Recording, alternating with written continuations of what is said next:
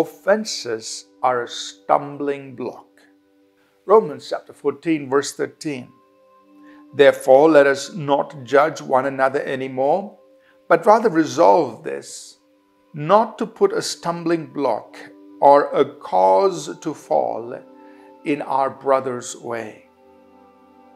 As we consider and talk about offenses this week and how we should handle, how we should react and respond when we are offended, it is interesting again to look at how offenses is used in Scripture.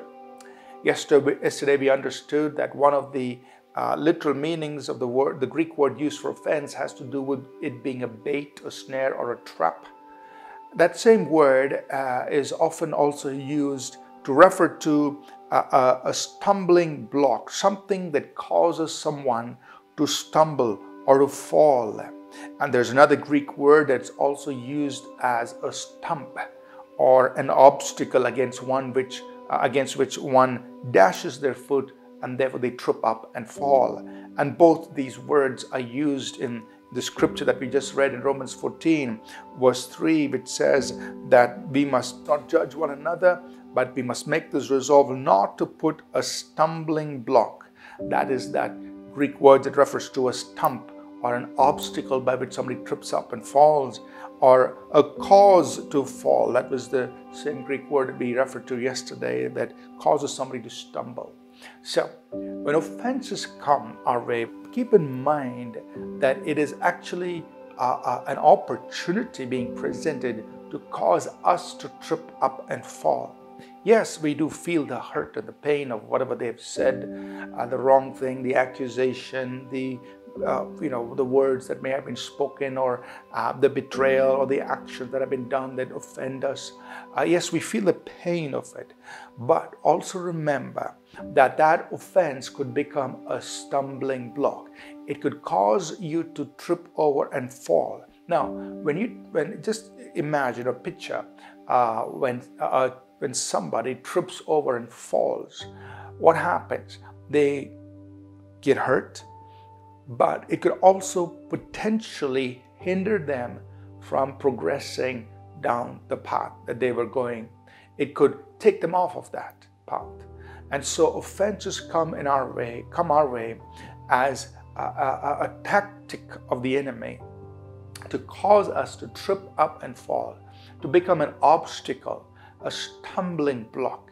So it's not so much that somebody has said or somebody has done something to me. There is more to it than just being hurt. It is an opportunity for the enemy to put a stumbling block, an obstacle in our path, so that he can prevent us from continuing on in the path that God has ordained for our lives. So when offenses come, two things we must keep in mind. An offense could be a bait of the enemy, a trap and a snare trying to capture us. An offense could be a stumbling block, an obstacle by the enemy trying to hinder our progress in the path that God has ordained for our lives. So we must recognize offenses for what the enemy will do in our lives if we do not handle offenses correctly. What is a potential danger to us if this offense is not handled in a proper way, the way God would want us to handle it? It could become a snare, it could become a stumbling block. Do not allow offenses that come your way to become either of these in your life. Let's learn to handle offenses the way God wants us to do it. Let's pray. Father, we pray that you'll give us grace and wisdom, God, to be bigger than the offenses that come against us. Words that people may speak at us, things that they may do to us.